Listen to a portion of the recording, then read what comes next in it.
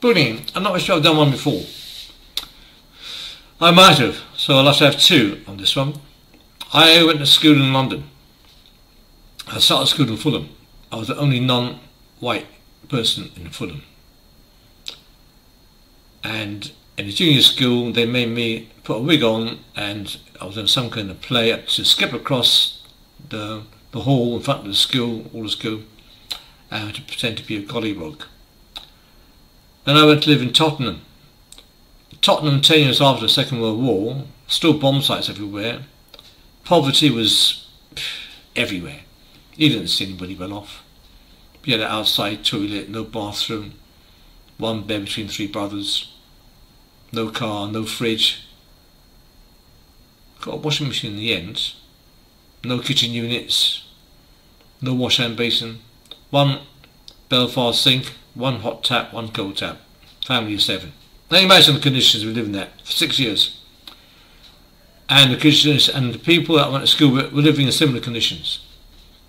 So life was tough. I was never bullied. Never. Never, not at all. I went to senior school. I got a few fights in junior school and senior school. Never bullied. I worked on building sites at 15, 48 hours a week. Different jobs. I'd argue with great big blokes, twice my size, area managers, foremen. I don't take any nonsense from anybody. I don't do it. I will not get intimidated. I don't bow down to bullies. Now I know that's not the case for everybody.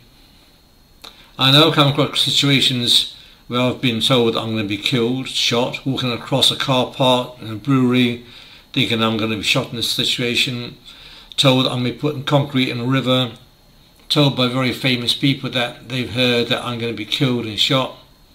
I've been in India where I've been in dangerous places in India where I think we're going to be killed a few times. I've been attacked when I'm about 70 years old in a hotel bar in Bournemouth by somebody half my age, who's off his damn head. And I remember what I was thinking, and I'd kill this man. I went to leap for his neck because he pushed me from behind because he's a coward. But luckily I just met 3 blokes who were quite tough. One was a boxer. I wanted to just come out of prison for murder. Anyway, this man saw this person push me.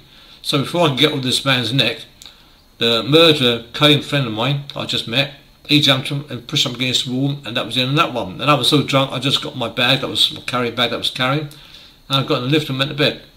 But I've seen some strange times. I've been in some strange situations, really. I've been in abattoirs where there's nobody else around while having a meeting in an abattoir. I don't know, maybe it's to not frighten me, to put pressure on me, but it meant nothing to me. I've been with my son in a dangerous place somewhere in Southampton by the docks, where likely to get beaten up or killed. It was a dangerous thing trying to buy a second-hand car that was actually too cheap for the very expensive looking Mercedes, which is probably stolen. So I've been in lots of situations. I walked the streets of London. I was 15 years old when I missed a bus in the mid-60s, and I'm not a big bloke, but I had an attitude. So I do not take bullying or intimidation from anybody. I don't take it from anybody. I'd rather be shot, knifed, but I don't take it. And I remember when my partner was mugged 5 years ago, and I had bad knee. I'm hobbling around, and this person come and pushed her over from behind, and I was in front of her, and I chased this bloke effing and blinding down the side of the street. He ran so fast that he ran to the side of a van. I was still chasing him. I couldn't catch him. What he should have done was stop and say, "Look, old man, you can hardly walk, and now you're running, and you're chasing me. I'm 20, and you're nearly 70. What's going on?" But that was my attitude. It's a good attitude to have. It's dangerous though, I admit. I've been trying to be intimidated by the police, by local politicians, by legal people, and I wouldn't stand for it. I wouldn't stand for it. Never be bullied.